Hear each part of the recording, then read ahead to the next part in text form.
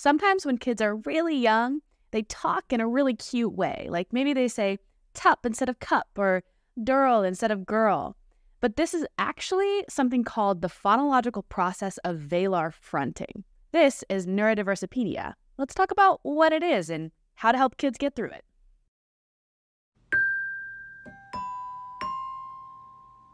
A shorter way to say this is velar fronting.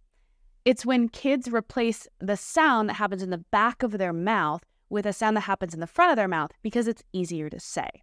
The sounds that this normally happens with are K sounds and G sounds, and they'll usually replace them with T's and D's. Examples of this would be like saying Tate instead of cake, or T's instead of keys. When should velar fronting disappear? Well, typically it disappears around age 3. So if your kiddo's 3 or older, you might want to go to a speech pathologist to kind of work on some of those skills to get rid of that velar fronting. A lot of people wonder, is velar fronting a sign of a speech disorder? It's not always. It can be, especially if it's happening after your kiddo's 3 years old. But sometimes it's just part of learning language.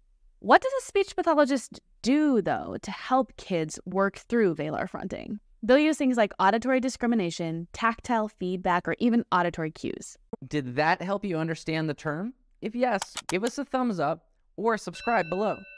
If it didn't, then leave us a comment and tell us why. What are we missing? We always want to do better. This is a project by Goalie. Check us out at getgoalie.com.